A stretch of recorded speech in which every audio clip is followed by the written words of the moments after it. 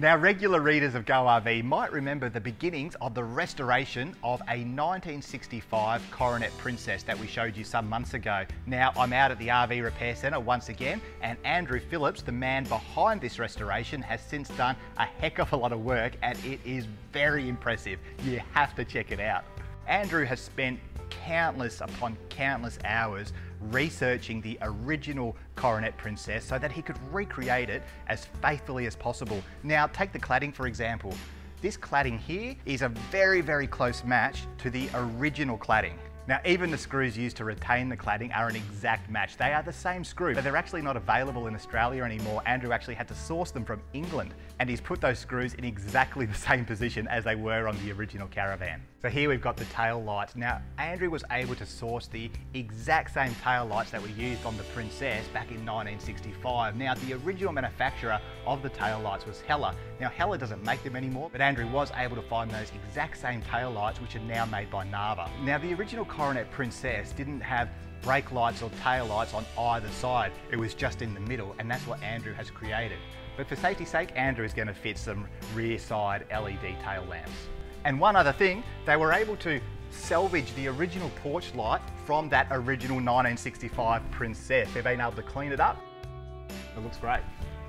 The interior of this Caravan is shaping up to be as well original as it was back in 1965. No detail has been overlooked. Andrew has built new MDF locker doors and covered them with a laminate that is as pretty close to the original as you would ever get. This is the original laminate, and here you can see what he's replaced it with.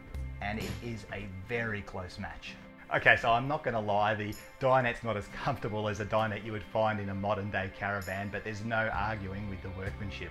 Andrew wasn't able to find the original limey green vinyl that Coronet used back in 1965, so instead he's opted for this nice blue colour. The gold highlights though, they are a faithful match. Andrew even tells me that he's recreated the way the upholstery's been stitched together. The beauty of this restoration, as I've mentioned, really does come down to the details. Andrew sourced the original power inlet.